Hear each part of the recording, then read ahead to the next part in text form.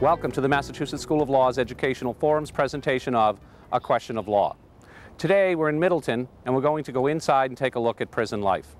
Joining me will be Sheriff Frank Cousins, who will discuss some issues concerning the prison, and then after that we'll be joined by Captain Jason Ebasher of the Sheriff's Department, who will give us a tour of the facility. Let's go talk to Sheriff Cousins. Our average prisoner, a sentenced inmate, someone who is sentenced to county time, is an average inmate would be age of about 24 years old. The average sentence is 7 to 9 months. And 70% of the people that are committed here are committed for drug or alcohol-related crimes. And 90% of those people have substance abuse or alcohol-related addictions. Now, is it likely as well that this is not their first foray into the criminal arena, that they had previously committed some criminal acts? Yes, most people have either been on some type of probation or parole or some type of continuing without a finding, have been involved in the court system in some way and have been sentenced to us. So traditionally, someone's life is probably unraveled for 3 or 5 years before that. Is the average age at the mid-20s, is that typical of the prisoner we would find for the most part in the United States? It's getting a lot younger. For example, in Massachusetts right now, there's probably a total of 12,000 people incarcerated in the county systems, about 9,000 in the DOC, and the average age is getting younger and younger. And I heard an interesting statistic the other night from Frank Carney on the Sentencing Commission, who had done some reviews in terms of ages and population. If you went back, let's say, in the late 60s, there were probably about 3,800 people incarcerated in the whole Commonwealth of Massachusetts. And it was a lot older population. What, on a day-to-day basis, what does a prisoner do, for instance, with respect to their drug issues? Are there drug education programs? Yeah, we rely a lot on a lot of programs. We try to structure someone's day just like they're in a halfway house or some type of or an alternative school, because we think it's important to keep their minds occupied and, more importantly, for them to work on their issues of why they're incarcerated, and to clearly not to have them come back into jail. So an average person, it's in a SACO unit or in a batterers unit, gets a structured time when they get up, when they've got their group sessions or their one-on-one sessions, or when they can go to the library, when their meals, and in their free time that they have at night, visits. So everything is pretty structured for them, and it works out well that way. And what time actually do they start each day? In the sentenced inmates that are in the program areas will be getting up around 6:45. At some point they go to classes and the like, and then do many of them work as well? We have some people that work here at the prison. We have probably about 65 sentenced inmates that actually have jobs assigned to them, either in maintenance, cleaning. We have about 40 that work in the kitchen. You know, we have a culinary arts program there. We also have people that work in the programs building. Now, some prisons actually have the prisoners work for on a profit basis, to have them making goods or doing services where they can actually charge the community for those types of services. We don't do that because we really don't have enough time to have someone here at the county stay. We do some community service in our print shop for senior citizens groups, printing for cities and towns, that the inmates will work up there in the print shop. But our main focus is on a very quick turnaround to identify what drug or alcohol issues, if someone needs a GED, and really to focus on the whole reentry initiative from point of impact. So when someone comes in the door here, they're immediately sitting down with someone and we're talking about why and what are the underlying causes that's creating this type of behavior, and they're coming into jail. Now, what's the end of the prisoner's day like? I mean, do they get to watch TV? Do they have to go in to bed at a certain time? Yep, we do. We have put everybody into bed just a little before 10 o'clock. The program areas have some free time at the end of the day to watch TV or clear if there's a sporting event on. But we do have a lot of outside NA and AA meetings that come into the institution in the evening, so we have a lot of participation with that. But we try to keep it very, very structured. Now, if they behave themselves, do they get additional privileges? And conversely, if they misbehave, do they lose free time, privileges, TV, things like that? Yes, we have a D-board system where inmates can be disciplined for things that they do wrong. You know, not following directions from a correctional officer, maybe some type of, you know, any type of altercation with another inmate or even with a correctional officer. We have a disciplinary police where you can take things away. You can take visits away, the privilege of going to the library, the privilege of going to the gym or playing basketball outside or just being in a program, you know, and everything is driven by privilege. And one of the privileges would be the access to a law library, I would guess, so that they can pursue whatever appeals and the like they have? Yeah, we have a great law library. We have a librarian that works full-time, and going to the library is clearly a privilege, you know, to use the law library or get any other type of reading material or working on your GED, but really where it's like that, we have very few problems in the library. On a cost basis, what is a typical cost one would expect to see to house an inmate on an annual basis? Our average cost here is just a little bit over $26,000 per year per inmate. So if you multiply that out by a little bit over almost 1,700 inmates, you'll come up with our total budget cost. But it's about $26,000. The DOC is about $44,000–$45,000 to incarcerate someone in the state prison system. Now, does the cost end up increasing depending on the level of that the facility actually has? For instance, would a halfway house or a transitional That's correct. There would place be less? Less money. Clearly, you know, ours is $26,000, but I mean, if you have someone in some type of an alternative center, a halfway house, a group home, a pre-release setting, you know, the lower the level of classification, the cost is going to decrease. Now, some suggest that for-profit prisons perhaps are a way to go in the future because they can do it somehow for less and do it better than the state or the federal government can operate its prisons. What are your thoughts on that? Well, I think that, you know, there are some core functions that I believe the government should be providing for our citizens, and clearly we get into the area of public safety, prisons, policing, courts, judicial. Those are functions I think that government should be providing for our citizens. I'm not an advocate of, you know, privatizing prisons. We've looked at some of those things. You know, other states do it, and they're not always as successful as people think. You know, clearly, in terms of, you know, the level of accreditation that the prison might have, the quality of a person you try to hire to be a correctional officer. You know, we bring in people to become correctional officers that work second or third shift here. They start on the job now that are making almost $45,000 a year to start. So it's a very good paying job. And we think that there are things that we can privatize within our existing system. For example, medical care. We privatize that to a national company that provides health care in all sorts of prisons across the United States. We have very good luck with that. The cost is better, the liability issues are better. I'm not hiring nurses and doctors, medication costs, so that is an advantage. Also the inmate canteen, where inmates can buy a candy bar, a tonic, or some commissary items. We privatize that as opposed to us stocking all of that inventory and having to, you know, pretty much run a small general store or a small commissary or department store. So there are some things you can privatize, but those are the things that we have done that have been cost effective. And I don't see the privatizing of prison services being as something that working across our country.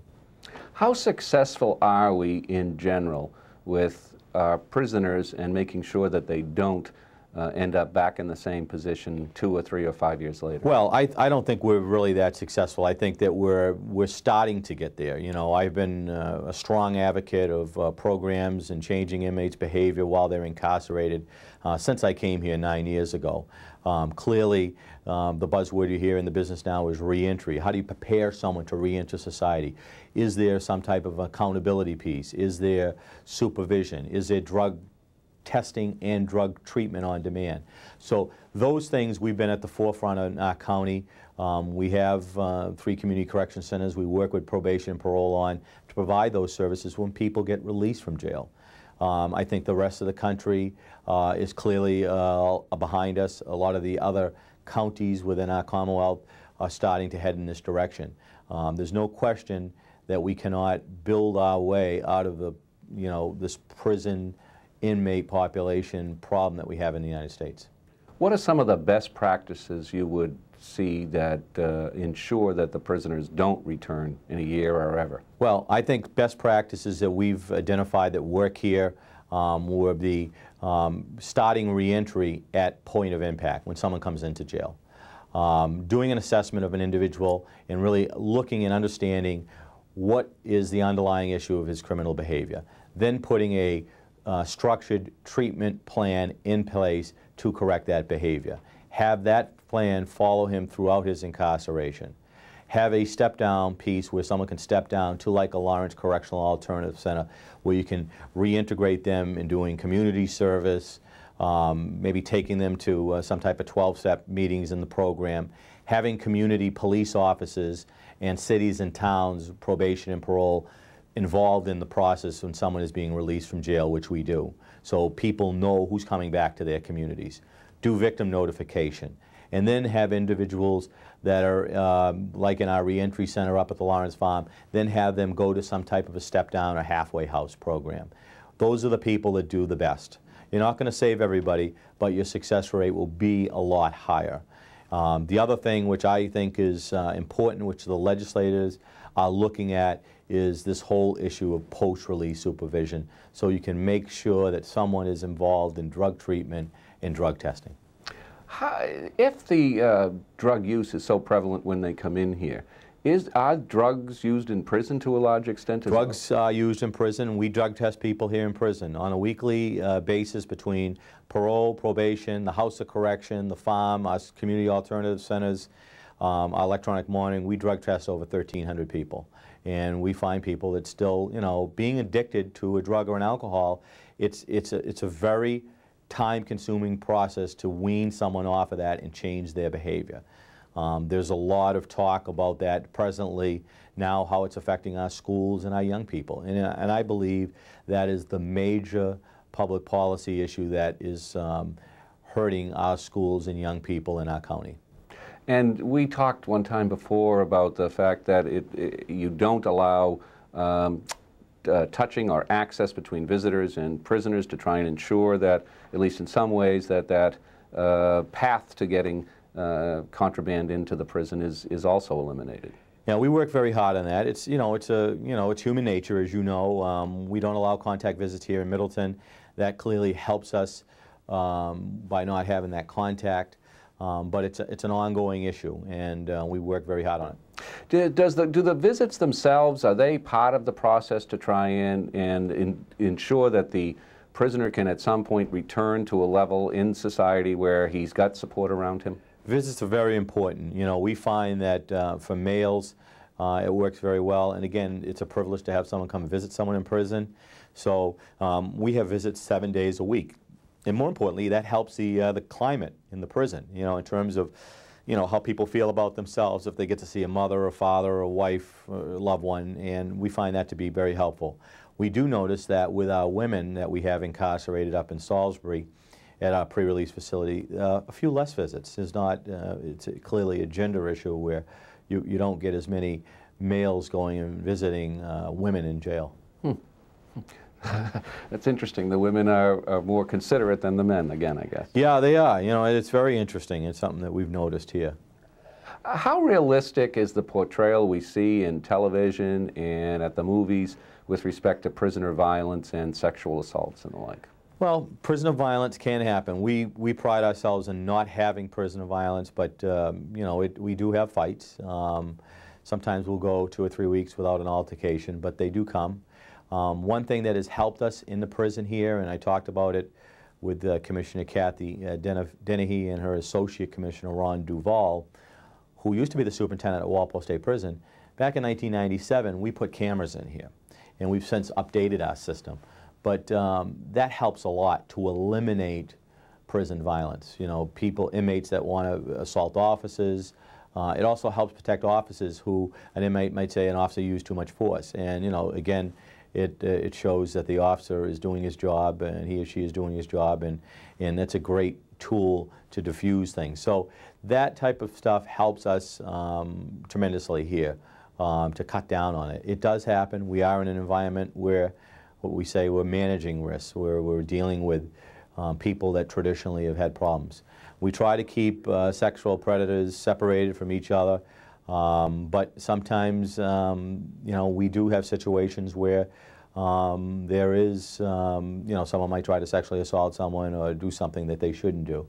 And we've charged them. And, you know, you just do the best you can, but those things do happen. Yeah, the last numbers I saw from a study in the Midwest said about 3% of the prisoners suffer some form of inmate violence during their incarceration. Is that high or low, would you think, that number is as a general matter?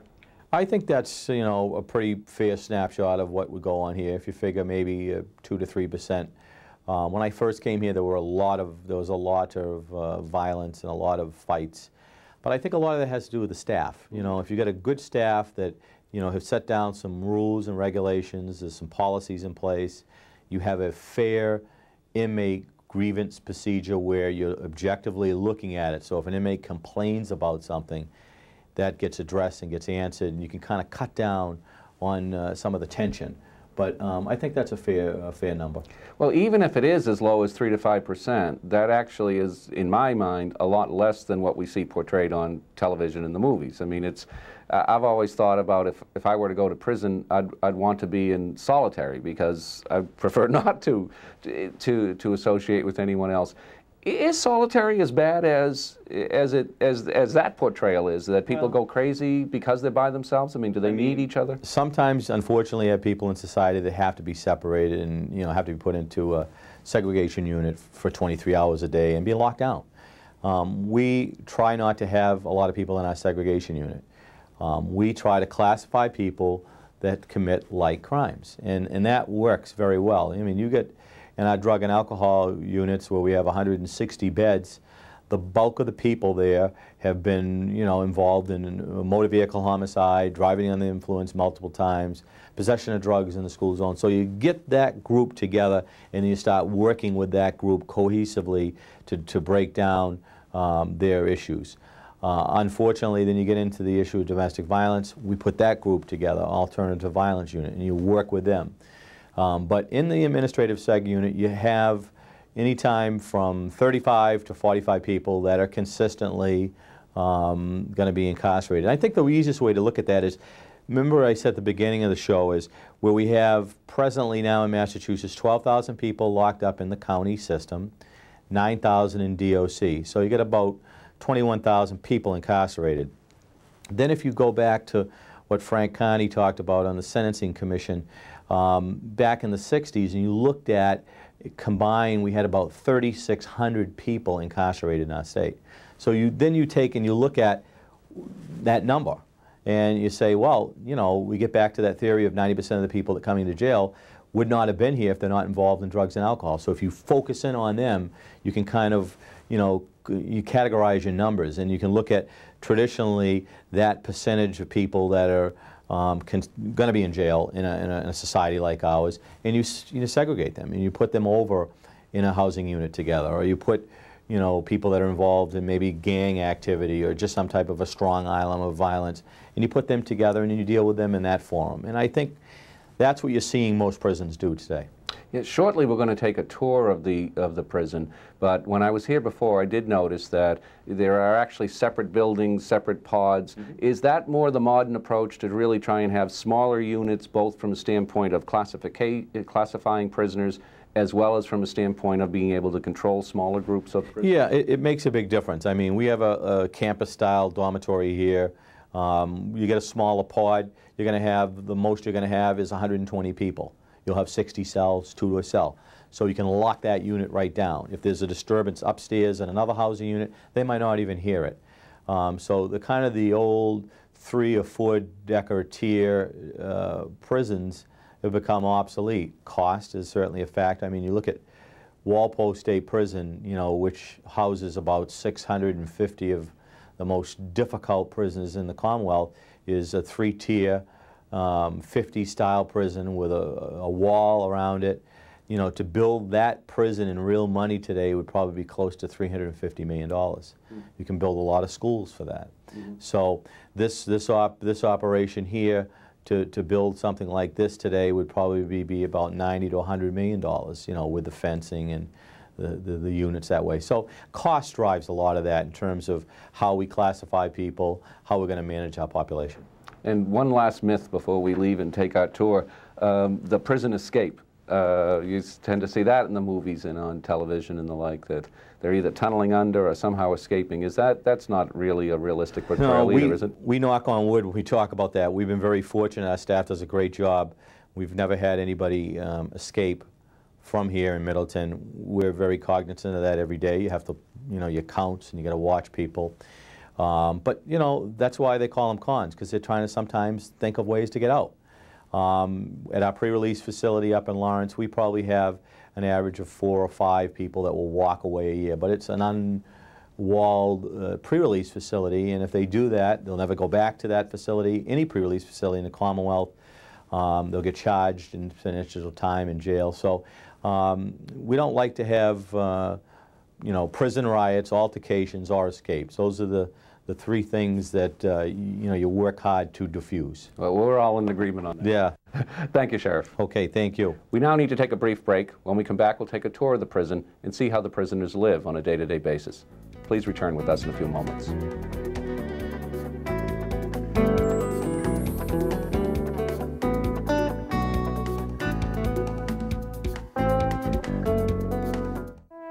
Every time an adult gives up on our kids, every time we surrender to the belief that their future is out of our hands, another child is left behind. I'm General Colin Powell, and I don't believe in giving up. That's why I'm asking you to join America's Promise. Log on to americaspromise.org or give us a call. Whoever you are, wherever you are, you can do something important. Pull your weight. They won't leave you for someone younger. They won't notice you've gained weight. They won't fire you. They won't talk about you behind your back. All they'll ever do is love you. Find the love of your life. Visit PetFinder at aspca.org.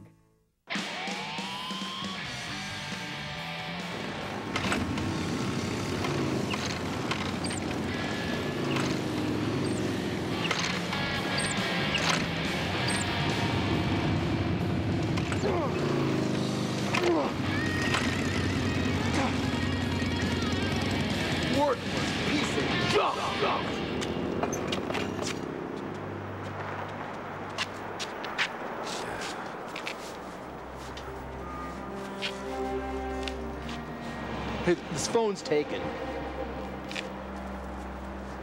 Son, will this help you? Maybe the last thing you would do for somebody should be the first.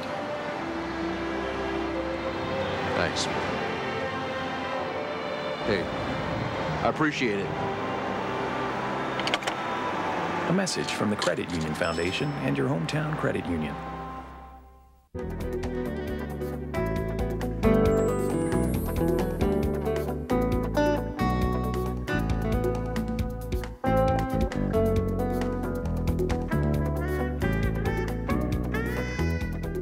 Welcome back to A Question of Law. We're here with Jason Ebasher, and he's going to give us a tour of the facility today. So come join us.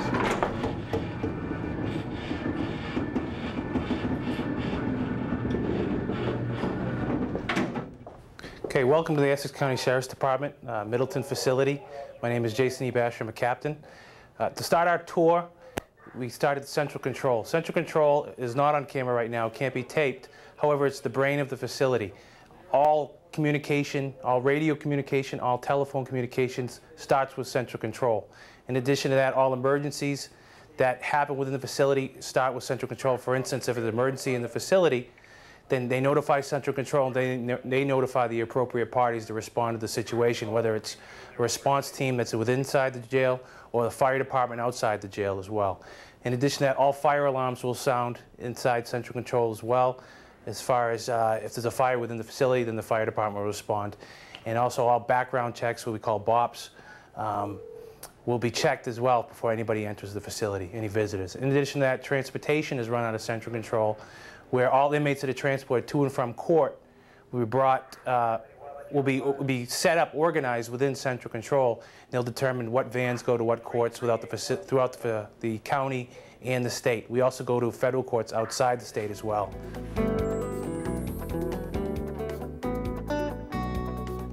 Jason, we're in an area now that I guess is called the pedestrian sally port, which is what looks like two 20-foot high sections of fence covered by razor wire, and then another much more covered area of razor wire as well. Have you ever had anyone get into this area and actually make it to the second fence? We had one occasion where one inmate did climb over one of the fences.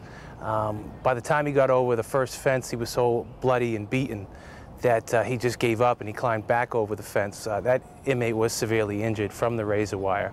But we have never had an inmate escape from this facility. It's just too difficult as far as that one inmate. He just had enough. It was too tough. And to make it over 3 of these fences is, to me, almost impossible. Now, the traffic behind us, or it looks like the traffic to come in and out of the facility, moves through that gate there. How does that function? Basically, one gate is open at a time. Both gates should not be open at the same time. All inmates that are transported to and from court, or any inmate that's coming to this facility or leaving this facility for whatever reason, goes through the vehicle sally ports here. And when they go through, one gate will open, the vehicle comes in, the vehicle is then checked for weapons. They open the hood, they open the trunk, they check underneath the vehicle with a mirror. The officer will go around, and no weapons will enter past the second gate. So all the weapons have to be checked into the gun locker prior to any officer coming inside. So even the officer's own weapons are not allowed to come into the facility? Correct. We have no weapons. As correctional officers, we have no weapons at all when we're inside. The only weapons we have is verbal commands. We're not allowed to carry batons, any OC spray, any guns, what have you. And to be honest with you, as an officer, I would rather not have a weapon on a unit, because on a unit you have 2 officers, as we'll see later in the tour, to 120 inmates. And it'd be very easy for them to take that weapon off me and use it against me. So I'd rather not have a weapon inside. Hi, I'm Diane Sullivan. I'm here with Oscar and Sergeant Gary, and your last name? Mastrangelo. All right, that's a tough one. Tell us a little bit about Oscar and how he's used here at the facility. Okay, well, Oscar is one of the 17 dogs employed by the department in the canine unit. The 17 dogs we have, we're considered a canine unit by meaning myself and the dog is a canine unit. We are trained and certified by the Boston Police. We go through a 14-week academy. The dogs that we get, they're all, okay, he's getting excited. The dogs that we get, they're imported from Buffalo, New York, where they come from either Germany or Czechoslovakia. When we get those dogs and they're selected and they go through the training, our main function is working here at this facility. We provide security inside and the outside of this facility. On the average, about 1,100 inmates are incarcerated here. So by keeping the dogs inside here, we provide security when the inmates are out moving about and going to different units, going from one program to the next. We'll provide backup to the officers when they're outside watching the inmates or working in the housing units. Basically, as a backup in case there are any problems, we're here to provide that support. The dogs aren't in here to antagonize or intimidate anyone. We're just here basically to oversee everything and make sure there's no problems. If a serious problem does arise inside the facility, we are here to respond and provide that backup security with the dog. Just by the presence alone with the dog being inside this facility, it's going to stop a lot of problems that might arise with a lot of fights and serious incidents like that. It'll quell those problems. And by being in here, just that mutual support, it's just going to make it that much safer for being inside here for the officers. If a fight were to break out, what would Oscar be trained to do? Oscar is training right now. He's considered a patrol dog. He's trained in tracking, building search, area searches, articles and things like that. But when it comes in here, his other training would be crowd control, and that would be the main function. Dog's also trained for narcotics. He's not trained yet. He's new. He just certified March 30th with the Boston Police. He will be going through narcotics training. But talking in reference to the other dogs that have that training, and the dogs are trained for narcotics, we'll be able to use those in the facility to search for narcotics in a cell or something like that. But any problems that might arise in there, we're going to be in there for the immediate safety of the officers and the inmates, any other inmates that might be in threat of their safety. So we're going to go in there and oversee and make sure there's no problems. And hopefully we don't want to use a dog if we don't have to. Just by our presence alone, responding to that unit, they're going to see the dog, and that's going to put enough common sense into them to lock into their cells, so we can respond to the immediate problem that's arisen inside that unit and take care of that, and hopefully just get everyone out of there and stop the problem with everyone getting out of there safely. Is he trained to protect you? He is trained in handle protection. He's trained. If anyone gets within a certain distance of me, he will respond. These dogs are actually smart enough to know the difference between an inmate and an officer. They're very, very smart. They can figure that out. The inmates tend to act differently when they see the dogs in here, but they know to keep a certain distance from the dogs. They're told that when they first come into the facility, so they know that. But if they perceive a threat at the officer, myself, the handler, or another officer, they will react by barking and acting in an aggressive manner. But we're not going to send the dog close enough to someone where they're going to bite someone inadvertently and cause any liability. The dog will always be on leash. Our dogs are double collared at all times for safety in case one comes off. So the dogs are always in immediate control of us. You can see he's always watching to see what's going on. He's always observant, and they just figure that out, being in here day in and day out. They know the difference. They're smart enough to incorporate that into their daily routine. I thought my dogs were smart, but now, now I'm not so sure. Last question I have for you. Tell us a little bit about Oscar's life when he's not working here at the facility. Certainly. Officers, he's a big puppy now, that's why he's starting to do that. Just like basically a person, when Oscar goes to work, that's his work time. Basically, whatever my schedule is, he has the same schedule. When our work shift is over, we're assigned our own vehicles. The dogs go home with us. They live with us, the handler, the family. When they go home, that's his downtime. He's not at work anymore. When I take my uniform off and put everything away, take his collars off, he knows now that's his downtime. He'll spend the time when he goes home in his kennel. Basically, he'll relax, and that's where he'll spend his time. And the kennel inside and outside, it depends on each handler, but we all have kennels at the house. Oscar Fuss. Turn the other way. Boy. And your command was in what language? My command with him is German. He's from Germany. But basically, that's his downtime. We don't do any work with him. We'll play in the yard or something like that with him for a while, but he'll spend a lot of time in the kennel, and that'll be his downtime, and we don't do any work with him. And when it comes back to work again, he'll just go to work, and now he'll be a work dog. It basically just makes him a better, well-rounded dog if he has that downtime, because you don't want to work with him 24 hours a day. He needs that time to rest and basically interact with the family. It's good too. And if you have other animals, maybe another dog, because they are a pack animal, you spend time with the other animals at home. And Jason tells me he's considered here an officer? Yes, actually by state law, Massachusetts or any other state thereafter, a trained and certified canine is a sworn officer, whether it's he'd be sworn deputy sheriff. A police dog would be a sworn police officer under the law. So if someone was to antagonize, assault, intimidate, or do anything to one of these dogs, it would be an arrestable offense under the law. That rarely happens. He's getting all excited. So, time to go, I think, huh? But that's a way of covering the department and covering the dogs. Hi, we're here now with Gail Piccolomini, an MSL graduate and attorney appointed to represent a number of the prisoners here. Gail, as a female, what is it like to come into a high-security prison like this to represent clients? Well, my first opportunity to meet these clients are in a courthouse. And then I come back, usually we set a trial date or a date further to appear in court 30 days. So I like to come to the prison to interview them, to find out their status and what they're really here for in the background of their cases. When I come in, I find the clients to be very cooperative. They're very appreciative that their attorney took the time to come see them. They do give me a lot of background and a lot of interesting analysis toward the case and where the case wants to, where they want to progress with the case. And I feel actually quite comfortable with my clients. Now, the sheriff told us that more often than not, these folks are here as a result of some either drug or alcohol abuse issues. Do you find that that is, in fact, the case with your clients? Yes, I find a lot of them do have issues, and then the results of the abuse, they find themselves in trouble with the law. Now, is it the fact that they actually do have other activities here that they can try to make sure that they don't come back here? I mean, from a standpoint of education or from a standpoint of learning a trade and things along those lines? Yes, they do, and a lot of my clients try to get their GED because they're younger, or they quit school at an early age, but they do have, especially ones that are incarcerated longer, will try to get into the programs here. Now, the sheriff had said that as a general matter, the prison population is getting younger. Are your clients typical of that new demographic? Well, today I had 3 different ages. I had a 20, a 30, and a 50. So I'd say the average was probably 30. Okay, great. Well, thanks very much. Now we're in intake. Whenever an inmate first comes in the facility, they come to intake. Intake is the booking area. When an inmate first comes in, they come in through the back door, which is behind us. We'll show you that in a minute.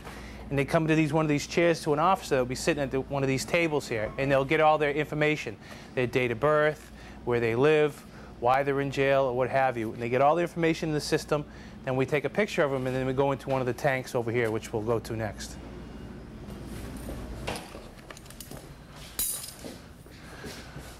Once an inmate's been booked, the next thing is they take a shower. We give them a uniform, and then they go into one of these tanks here. This is tank 5. This is one of our biggest tanks. There have been times we've had probably up to 75 inmates, to over 50 inmates in these tanks before. We have cameras in all these tanks, as you can see in the corners. One over there and one over there. That's monitored by central control, which was the first area that I explained about earlier. We've had a lot of situations in these tanks before. We've had fights break out. It's a very, very dangerous area where we cram a lot of inmates to a small area. There's no central here. It gets hot in here as well. It's very dangerous, like I said. And over here, this is the bathroom here. There's no stall. If an inmate has to use the bathroom and you get 50 inmates in there, that's what they have to use. In addition to this tank, we have 4 of the smaller tanks. And in the morning, when transportation gets ready to take the inmates to court, they separate them by tanks. So for instance, in tank 1, you'd have Lynn District Court. Tank 2, you'd have Lawrence District Court. Tank 3, you'd have Salem Superior. But they'd all start in tank 5. The officer then comes to the door and starts calling out the inmates by court. So Lawrence District Court, go to tank 1. Lynn District Court, go to tank 2. And that's how it all starts in the morning, Monday through Friday. Currently, we're in the 240 building. The 240 building has 4 individual units, the A, B, C, and D. Each unit has 120 inmates. And on each unit, they have 6 security cameras. And here we're looking at a monitor for the 240A, the 240 lower, excuse me. And if you can click on each camera and you can get a better view of what's going on in the unit. Each unit, like I said before, has security cameras. These units here, the A and the B, each have 6, and we're able to view, the officers in charge are able to view what's going on in each unit if they so choose. Well, currently we're in the 240A. 240A is the at-risk unit. It's a protective custody unit. Basically inmates that have issues with other inmates, that have safety concerns, inmates that have charges as far as sexual assaults, child molestation, what have you. They're in this unit here. You have 120 inmates in this block. You have 60 cells, 2 inmates to a unit. This unit here, as I mentioned, is at risk, which means that they can't leave the unit because they're at risk. They'll be harmed by other inmates within the facility that are in general population. Over here, you have the inmate showers. This is where they shower. They get, by law, they're allowed to get 3 showers a week, but on this unit here, they take more. This here is the officer's podium. This is where the officer's working station is on the unit itself. You have the computer here where they actually, everything is done on the computer now, as far as logging inmates in and out of the unit, or staff like ourselves walking onto the unit as well will be logged into the computer. You get the phones, and right here is the control panel where the officers have access to open every door within the unit. In addition to that, there's a panel upstairs in the control room, so if we ever had a situation like a riot or something that happened on the unit, they could actually turn the panel off upstairs. That way the inmates can't come to this panel and open the doors themselves. We have had situations where the inmates have opened the doors when the officers were busy doing something else. So that gives us access upstairs to turn the panel off. That way we can avoid situations like that. We can also close the panel as well and lock it in emergency situations. This here is a basic cell. You have a toilet and a sink combination, stainless steel. You have a desk, you have a chair, it moves in and out. They have a couple of cubby holes to keep their things in. They have a sprinkler system. We have hooks for the clothes. We have this area here for storage.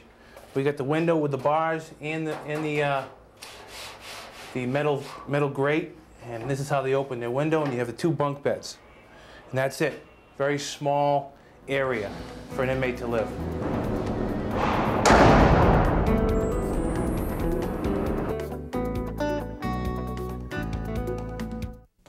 They came from every corner of the country, from small towns and big cities. But they all shared one thing in common.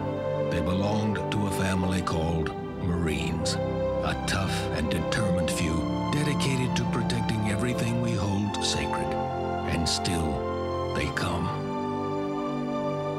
Celebrate the 225-year history of those proud few who have earned the title Marine. This is the story about a group of kids who volunteered. Doing something nice for someone. We fixed stuff. Did some art projects with the kids. We fixed up his house. We worked in the woods. Cleaned up the park. Did something for the planet. We just did it. No other reason. And you know what? It was great. At first, they didn't know each other. Well, that didn't last long. This guy is really funny. These are my new friends. Are you into it? Call 4-H or check out our website at areyouintoit.com. Kids aren't afraid of other kids. Or people with different colored skin. That's because kids know there are other things. Worse things. Bigger things to be afraid of. Like monsters from outer space! Remember, friends come in all colors.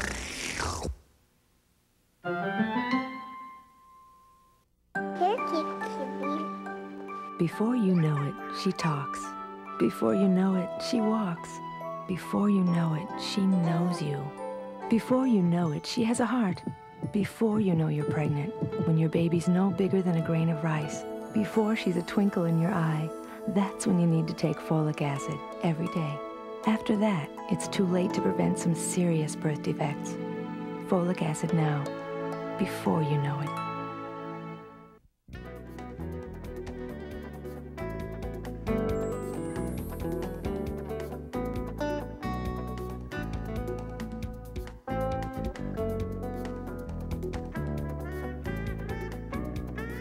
Jason, am I correct that the inmates that are housed here are free to come into this area and go back into their cells throughout the day? That's correct. Throughout the day, they're basically out of their cells. They're able to watch TV. They're able to play card games. They're able to go to programs. And obviously, they have their 3 meals a day as well. But for the most part, depending if they're not in their cells for disciplinary reasons, they're allowed to roam in and out of their cells. And I've only seen one guard on at this present time, is that correct? Each unit has 2 officers assigned to each unit, 2 officers assigned to each unit. However, if the one officer has to go to lunch or what have you, there'll be 1 officer on the floor for the most part. You have 120 inmates on the unit, and the 2 officers are assigned to each block. Do you have problems, I mean, 1 officer or even 2 officers for 125 inmates that at times could be vicious? Yeah, we do have problems every so often, but for the most part, the inmates follow the rules, and the inmates know that if they are to act up or just, violate the rules, that they'd go to segregation, which is like I call the jail inside the jail. In addition to that, if they assault an officer, they know they're going to get more time added onto their sentence, and that's the last thing they want, especially in a county facility like this, where they're doing up to 2.5 years. So the maximum sentence here would be 2.5 years? 2.5 years, although they could have an on and after sentence where they go have 2.5 and then for another charge, 2.5 more. So we've had inmates do up to 5 to 10 years here. In addition to that, we have pretrial inmates that they stay here for a certain amount of time before their trial is completed, and they could go to jail. We've had inmates get life sentences that have been here for a couple of years before their trials can be completed. Jason, tell us a little bit about this red line that we see throughout the floor. The red line is meant for the inmates. The inmates are not allowed to cross the red line without the officer's permission, basically. As you can see over here, we have the officer's podium. The inmates are not allowed to cross that red line without the officer allowing them to cross that line to approach the desk. In addition to that, you get the red line that goes all the way around the unit, The inmates are not allowed to enter any other inmate's cells aside from their own, so whenever they cross that red line, they're going into their own cell. If they do cross the red line, they're liable to be in violation of the unit rules, where the officer would then discipline them. They get a 24-hour lockup, which means they stay in their cell for 24 hours out of the day, where they get a 48-hour lockup as well. Right now we're in the inner facility of the jail itself. We get particular units, as we get the 80-bed unit, the 60-bed unit, and then straight down where it says F building, that's segregation, that's the 120 building. Right now, next to it, we got the outside basketball courts. For inmates that have the privilege, they're able to go out and actually play basketball outside depending on the weather. If the weather's inclement, then they would use the gym, which is currently filled with inmates right now. But inside the gym, we have a basketball court, we have Nautilus machines, we have no free weights at all within the facility. We used to, but then it was too much of a security risk, so we got rid of those. But like I said, this is the inside of the jail. Inmates can roam free. Well, not say roam free, we can roam this inner area when they go from unit to unit, or if they go to programs or what have you. Currently, we're in a cell in the 80-bed unit. The 80-bed unit is the substance abuse unit. Deals with drug and alcohol abuse. In order for an inmate to get to a unit like this, it's a privilege, which means they have to do time in a general population unit. After they do time of good behavior, they can come to a unit like this, we'll get rehabilitation. This is a great unit to be in. There's a lot more privileges. As you can see, we're in a cell right now. There's 8 inmates to a room. It's like a dormitory style setting for inmates.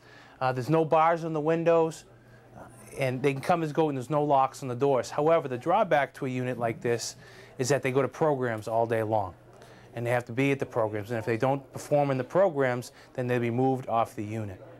Jerome, could you describe for us what a typical day in this facility is like? Well, for the most part, some days it's real stressful, it's hard, you know, at times. Then, sometimes, you know, time flies, you're having fun, but really ain't nobody here for fun, you know what I'm saying? We're all here, you know what I'm saying, to better ourselves. Obviously, we made some wrong decisions in our lives that cost us our freedom, be taken away from our family, and that's what makes it hard sometimes. So the best thing to do here is while you're here, work the program, really get involved into it, dedicate yourself to it, you know, just put everything into it, man, because you don't put nothing into it, you really ain't gonna get nothing out of it. You know, the sheriff told us that most of the prisoners are here as a result of substance abuse issues. Do you find that you get some help with those issues if they're present? Yeah, you can, because, you know, it makes you aware of, like, what went wrong, you know what I'm saying? Like, decisions you made, like, the choice and everything, the streets you chose to walk down, you know what I'm saying? Like, make you aware of, like, your actions.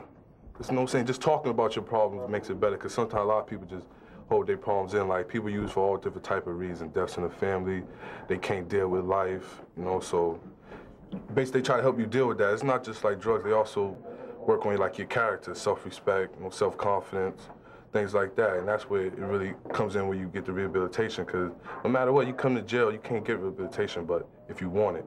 So you can come here and just sit here and fake it and don't get nothing, but you'll come back 20 times. If you come here one time and you be really serious about it and dedicate yourself to it, I believe you won't have to come back to jail again.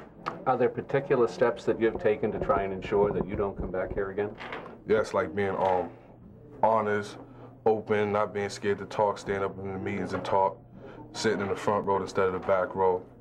You know, just like building certain characters, making sure my bed's made on time. Little things like that even help. Trying not to switch, trying not to get into altercations, trying to have an open mind about everything, be reasonable, you know, accepting things for what they are, not taking things as a gift or anything as a luxury, like anything owe me, that anybody owe me anything. How much time do you have left to serve at this point? Right now, 2 years. 2 more years. Are there things you're going to do during the next 2 years to try and improve your chances of making sure you don't end up here?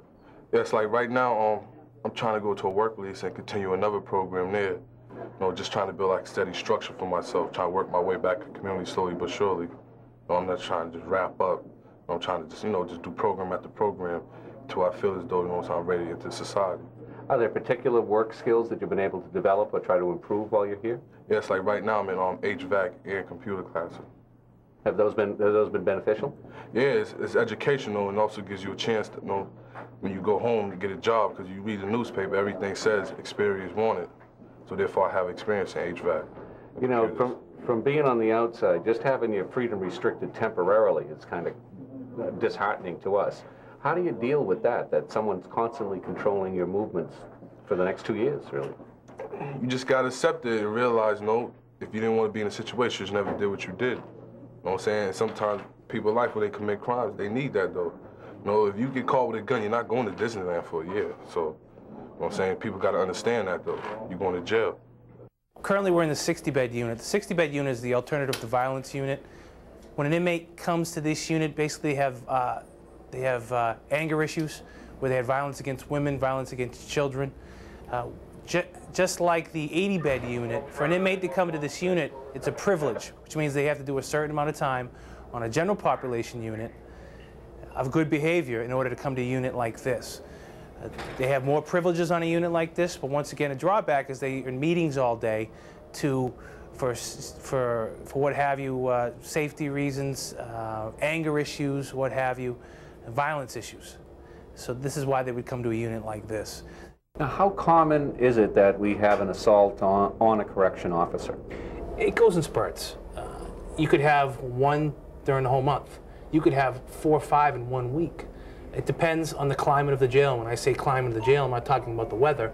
I'm talking about you could have gangs in conflict at one particular time. We have several gangs within the facility.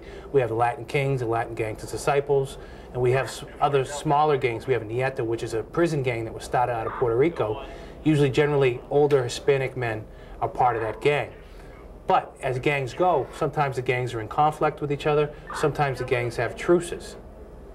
When the gangs are in conflict with each other, we have a tendency to have more assaults on other inmates, assaults on staff, because if we have a fight on a unit and an officer attempts to break it up, a lot of times the inmates are not stopping and will get hit in an attempt to break up that situation. So it depends on the climate of the jail, depending on how many assaults on staff we may have. Now, what type of action is taken against a prisoner who assaults a correction officer? Well, they are charged in court.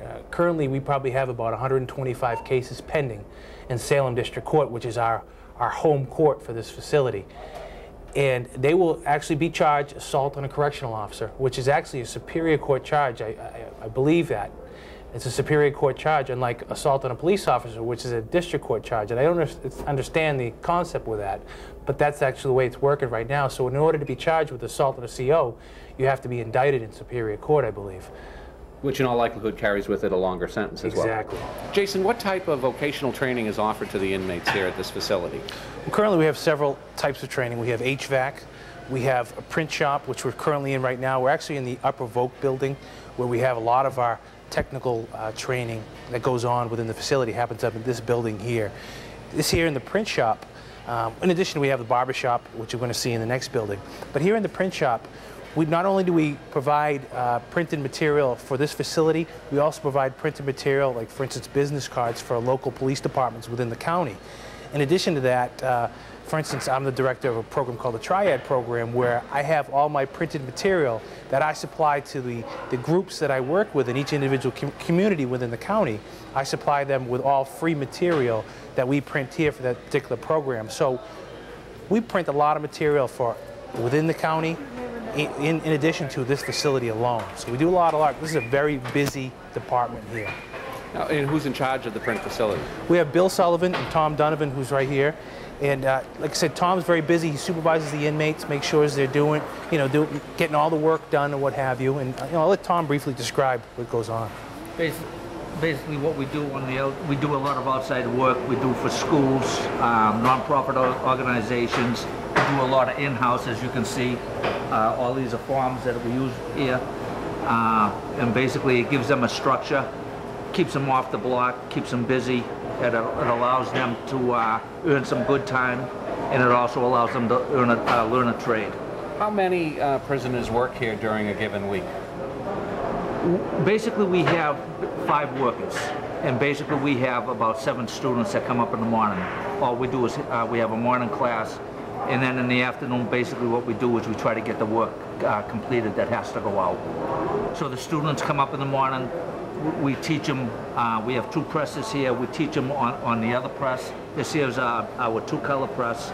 And what we do is the workers continue to work, and basically we just try to get the work done in the afternoons. Is it the typical type of work day one would expect? You'd work 7 or 8 hours on a given day? They work about 6 hours. The workers come up and they work about 6 hours. 3 hours in the morning, 3 hours in the afternoon. Currently, we're in the Upper Voc building. We're in the inmate barber shop where inmates get trained. In order to get properly trained in this, they need 1,000 hours of training. This program has been established for about 4 years now. If you look over here, we actually have 2 inmates getting their hair cut by 2 inmate workers here. In order to do a program like this, once again, it's a privilege to be up here. So you need to do a certain amount of time with a general population unit, stay out of trouble, and you can come to a program like this and get the education you need. You know, Jason, for many of us, we say that we'd rather be dead than in a place like this. I guess this is a suicide cell. How many prisoners actually think or contemplate about suicide while in prison? Oh, quite a few. Matter of fact, this is, as you said, rather be dead. This is probably the worst situation you could possibly be in a jail as an inmate. When an inmate, whether he's joking or not, states that he wants to harm himself, we are obligated by law. We have to put them in restraints, put them in handcuffs, and bring them up here to the infirmary. Currently, as we are in the infirmary right now, currently we're in an at-risk cell, a suicide risk cell, as you would call it. When they come into a cell like this, they're classified as a P1 inmate, a precautionary 1 status inmate. And to be placed on it, all they have to say is, I want to hurt myself, I want to kill myself, or if they're slicing their wrists, slicing their necks, or hanging, or what have you. To come to a cell like this, they're stripped of all their clothing. All they have is the mattress, and they have a paper Johnny. The light stays on 24 hours out of the day. And the only way they come off that status, a P1 status, is by somebody from mental health clearing them. I, as an officer, do not have the authority to clear them in cases like that. Just mental health staff does. And then after that, either they can be sent back to their unit, or they can be on a P2 status, which means they'll get their uniform back and maybe get a blanket, but they'll still remain in a cell like this. Despite those precautions, are any of them successful at their suicide attempts? Oh, yes. On many occasions, I've been here at the jail for 8 years now. And in my 8 years, I've found inmates hanging. I've found inmates cutting their necks, cutting their wrists, what have you. I myself have not had an inmate die on me. However, we have had a death here or two, 1 or 2 in the last few years, unfortunately. That's jail. You know, unfortunately, those things happen in an environment like this. Now, once they're released from this status, do they continue to get some type of psychiatric care after this event? It depends. It depends on the type of needs that inmate may need. I mean, an inmate could actually just joke and say he might want to harm himself, and I've been in situations like that where an inmate has just said, oh, I'm jokingly, I'm going to kill myself. Well, I can't determine whether he's joking or not, and that's when I have to put the handcuffs on him and bring him up to the infirmary. Now, in a situation like that, the inmate probably doesn't need any more mental health therapy. But in situations where we actually have found inmates trying to harm themselves, that's when they may need more therapy down the road. And so it varies. It depends on the particular situation. The infirmary deals with mental health appointments, dentistry, in addition to medical, obviously. So everything is done for as inmates' care and needs is done here in the infirmary. Thanks for joining us. I'm glad you could take a look at prison life, thankfully from a distance, and I hope you enjoyed our show. Join us next time for Massachusetts School of Law's Educational Forum's presentation of A Question of Law.